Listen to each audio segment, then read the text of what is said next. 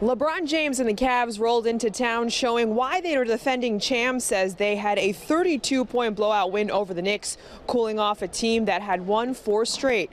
Kyrie Irving, LeBron James, and Kevin Love combined for 74 points, while Carmelo Anthony and Kristaps Porzingis were held to only 9 of 24 shooting and had only 20 points between the two. We just want to put this game behind us. It was overall a bad night.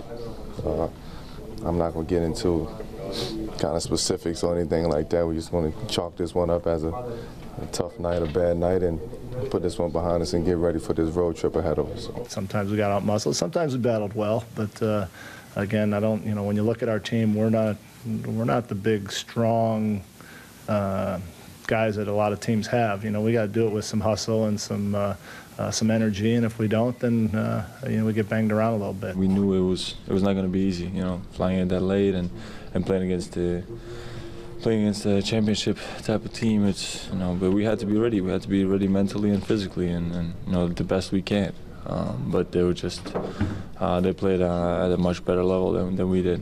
Derrick Rose did not play in Wednesday night's game because of lower back issues, and an MRI revealed that there was no structural damage, though. According to the Knicks, he is considered day-to-day, and he will travel with the team as they start a 5-game road trip out west. At the Garden, Michelle Yu, SNY.